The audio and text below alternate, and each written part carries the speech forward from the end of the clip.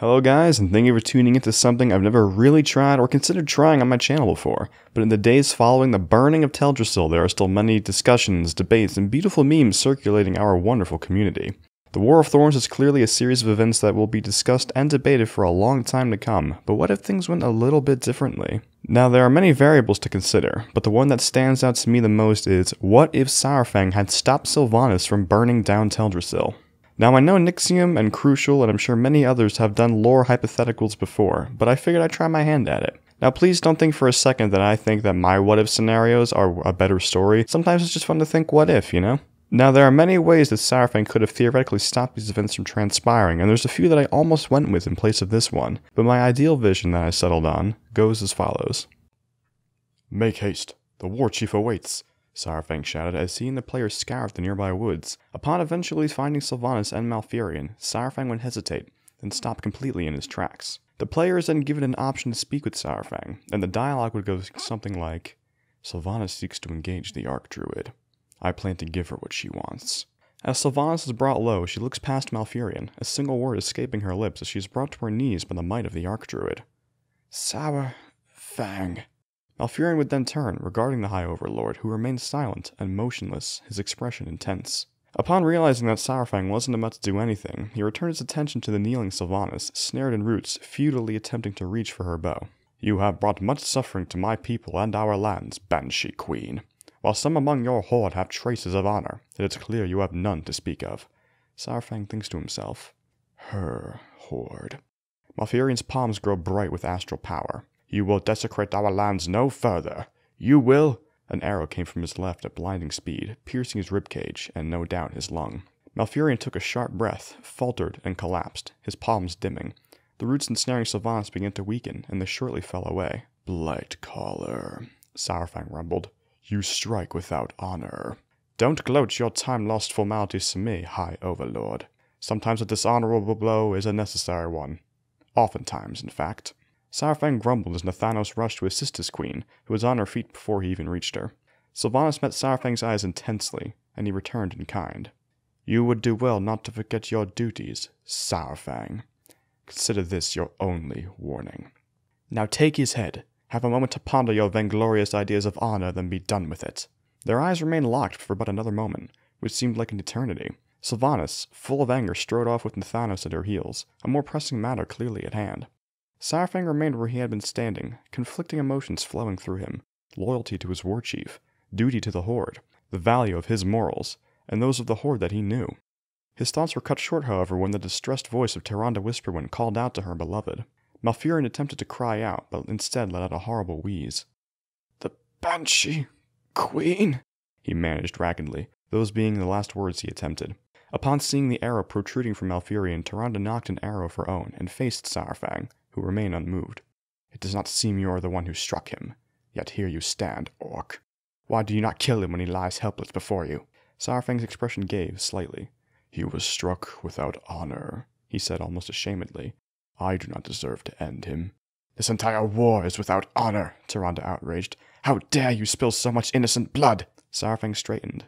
"We spill blood so that the Horde will endure," he said aloud. "But this is seeming less like the Horde I remember," he thought to himself. As per the quest chain, Saurfang then informed Tyrande that Teldrassil would fall regardless of her actions, and asked that she retreat with Malfurion. Sparing Saurfang's life for sparing Malfurion's, Tyrande used the Hearthstone given to her by Anduin to escape Stormwind, where she would tend to Malfurion's wounds. After having a moment to reflect on what had just transpired, Saurfang hefted his axe and slowly made his way to Sylvanas. Nathanos regarded him coldly as he approached. Sylvanas, not even turning to face him initially. "What is our next move, War Chief?" Saurfang asked with palpable bitterness. "So, you've remembered where your loyalties lie?" Sylvanas returned sarcastically. "My loyalty," Saurfang emphasized, "is to the Horde." Sylvanas turned over her shoulder, not even looking at Saurfang directly, then smirked. "Humph. Secure the beach. Prepare to invade the tree." "Why?" came a breaking voice. "Only innocents remain in the tree." Sylvanas approached the figure of Dalaran Summermoon. They faced one another, and to the surprise of both men present, the Banshee Queen leaned in, almost an intimate gesture, and began to speak gently in the dying Night Elf's ear. Nathanos and Saurfang couldn't much make out what was being said. The two remained where they stood, regarding each other coldly. The tension between the two was strong. Nathanos committed unconditionally to his Dark Lady, and Saurfang to the Horde. Saurfang allowed himself to fall into thoughts about Sylvanas and her time in the mantle of Warchief. What could Vol'jin have seen amongst all the notable members of the Horde to make Sylvanas the Warchief, she who would carry out many acts, some questionable, some downright atrocious, in the name of the Horde? Did he value his oath to the Warchief? Of course he did, without a shadow of a doubt. But where would he draw the line between loyalty and honor? When would he have to choose? Would he choose to step away with those who would follow him as Vol'jin did when Garrosh took the mantle? Would he remain at the Warchief's side regardless of what they do and die for it as Nazgrim had?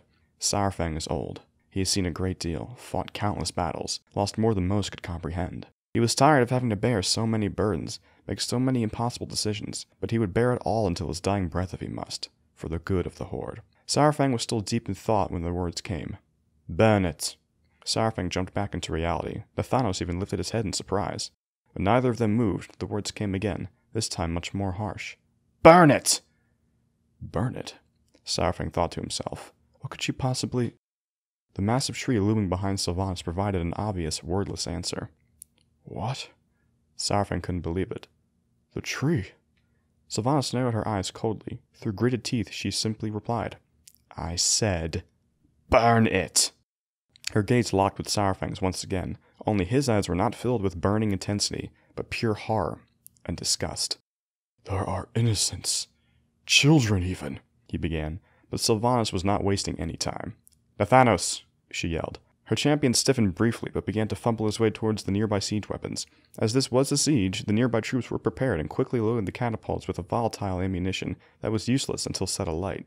It was then that Nathanos lit a torch from the flames of a destroyed Night Elf ballista and ran to light the volatile substance. As he did, he felt a strong hand come across his chest, barring his way. Wordless, Saurfang's expression has said it all. The Dark Lady commands it, Nathanos shouted.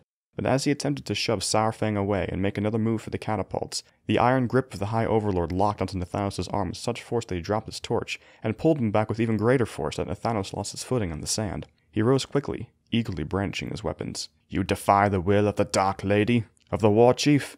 Sylvanas' eyes widened in shock as Saurfang glanced in her direction, not completely taking his eyes off Nathanos. I will not allow more innocent blood to shed at the hands of the Horde. If you wish me to stand aside, you will have to kill me. While this seemed like an appealing idea to Nathanos, he wasn't too eager to charge the legendary Saurfang.